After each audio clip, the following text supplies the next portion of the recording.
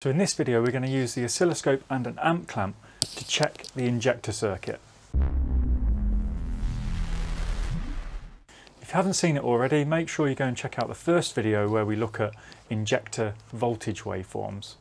So we're going to use this amp clamp and an oscilloscope to measure the current through the injector circuit, and it's going to be able to tell us a few things. We'll be able to see that the circuit's connected. We'll be able to compare each injector to see if there's a resistance issue on any of the individual circuits. We'll be able to see that the injector is mechanically opening, and we'll also be able to check for an internal short circuit. So a lot of the training I've been on in the past, going back a long time now, a lot of the focus was on the injector voltage measurements, and actually you can tell quite a lot from measuring the current. I've just got one of these cheap Hantek CC-65 amp clamps here. And I'm going to be using that with my favourite, the PicoScope 2204A.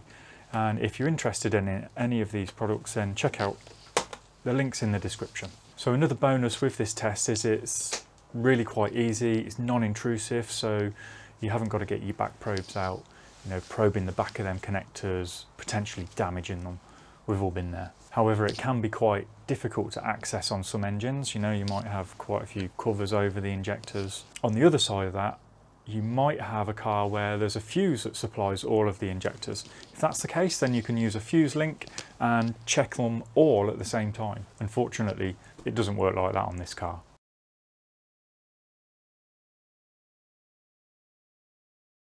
So let's start it up and see what we've got. Okay, so the scope's running. We've already got it connected up to the injector ground, so we can see that signal there. That'll be good for reference when we're just talking through the waveforms that we've got. So I'm going to connect this up to channel A, and I'm going to select the 1 millivolt per 10 milliamps. And on the PicoScope software, you can actually use the 60 amp current clamp in 20 amp mode. That's the same as what we've got here. And I'm going to select the scale of 2 amps. Okay, it's connected up. So it doesn't matter which wire you go round. Okay, so I've gone round one wire there and the other wire, they're both the same. The only thing you might want to watch out for is the polarity of the amp clamp. So you put it the other way around, you get an upside down pattern. Okay, so there we've got the current reading for the injector we're measuring. And we can see that in line with the injector ground switch there.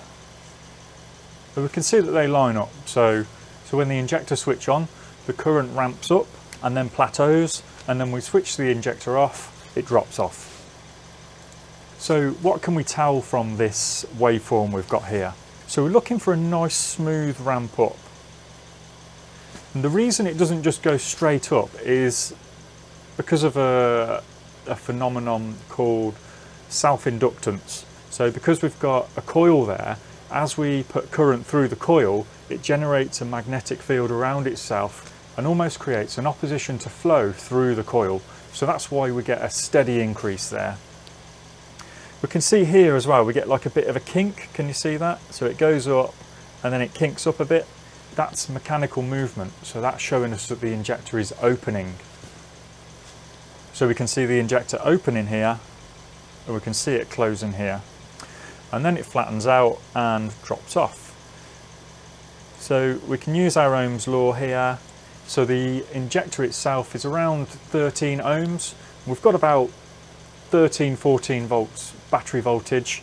If we use Ohm's law there, we should have about 1 amp, which works out for us here.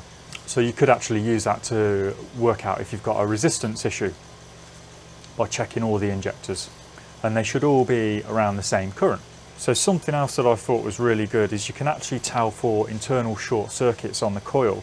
So if that current ramp actually spikes up a bit at the beginning, and it tells us that we've got a short circuit, and we can simulate that. So all I'm going to do is short out the injector with this resistor.